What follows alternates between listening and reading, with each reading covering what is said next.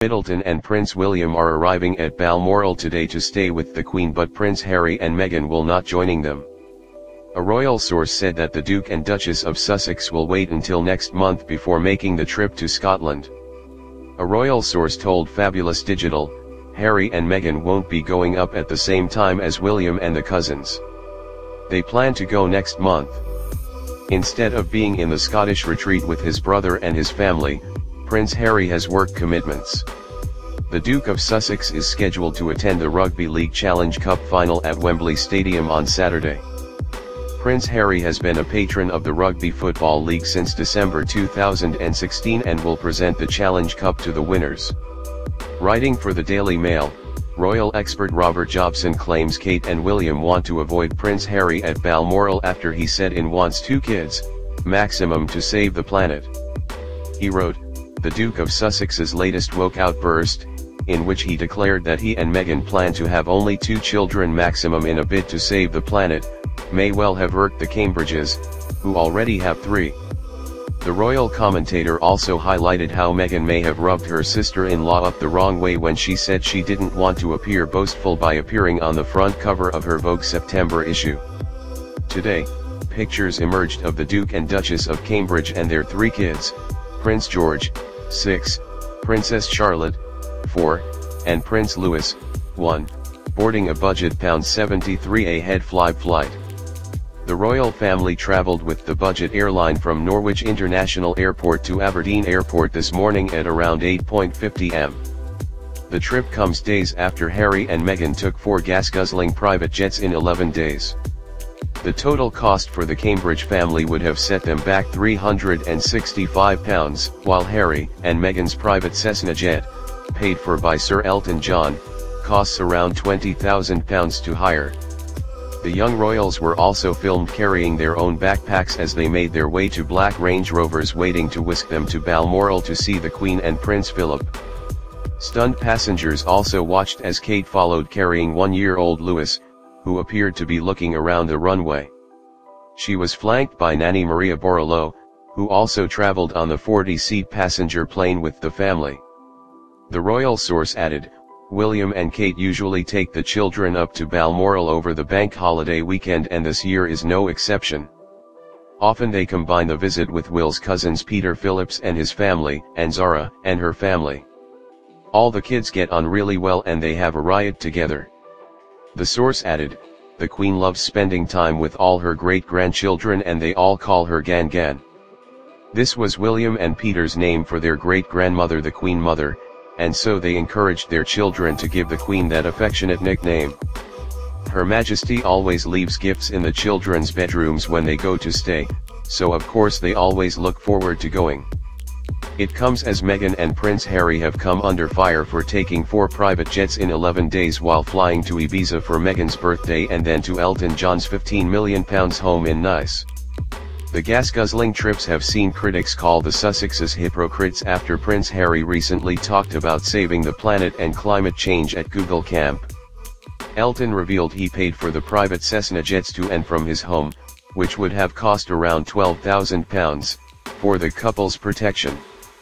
However, it is estimated the journeys would have generated 7 times the emissions per person when compared to a commercial flight. Stars such as Ellen DeGeneres, Pink, and Jameela Jamil have since come out defending the couple for being compassionate individuals, and called for bullying to stop. We shared how the Queen is astonished and very impressed by Hurricane Meghan Markle's work ethic, royal author claims. Following the sighting of the Cambridge family at Aberdeen Airport on Thursday morning, some fans may be wondering whether a reunion between the Cambridges and Sussexes is on the cards for the upcoming bank holiday weekend.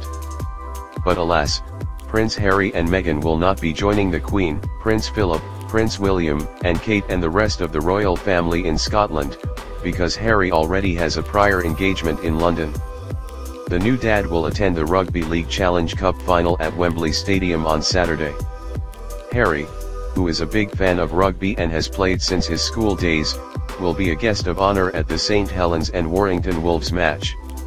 Earlier this month, Simon Johnson, the interim chair of the Rugby Football League, confirmed, The Rugby League Challenge Cup final is established as a special and historic day in the British sporting calendar. It was first contested in 1897, and first staged at Wembley Stadium in 1929, and we are delighted and honoured that the Duke of Sussex will be attending in his role as patron of the Rugby Football League. We hope His Royal Highness will enjoy seeing the two current best teams in front of a passionate and colourful crowd at Rugby League's showpiece event.